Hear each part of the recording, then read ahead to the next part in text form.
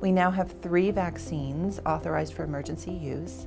2 of them, the Pfizer vaccine and the Moderna vaccine, are both messenger RNA vaccines.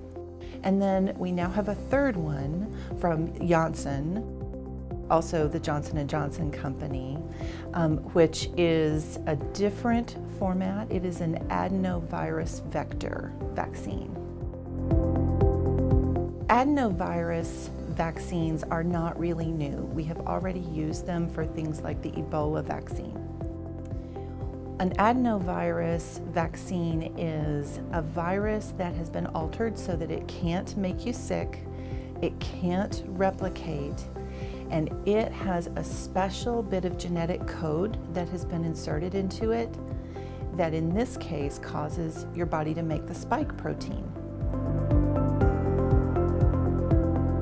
There are the typical side effects that we see from all vaccines. The injection site can be red, it can be sore. You can have a little fever for 1 to 2 days after. You can feel muscle aches and you can feel tired and a little headache. That's really it. And the nice thing about it is that because it's only 1 dose, the amount of side effects that people have and their severity is very, very small.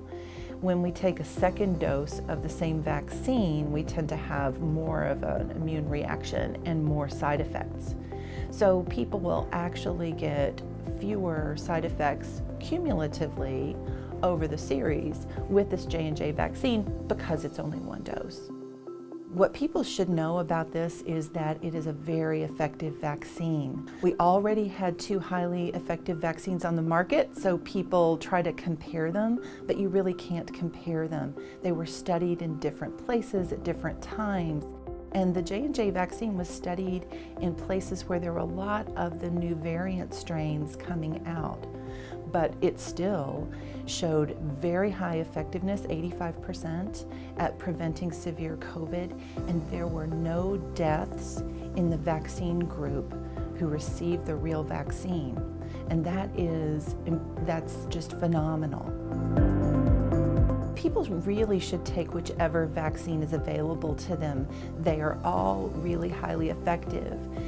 The upside of the J&J vaccine is it's only 1 dose. You need to wait 2 weeks to get the full benefit of the vaccine.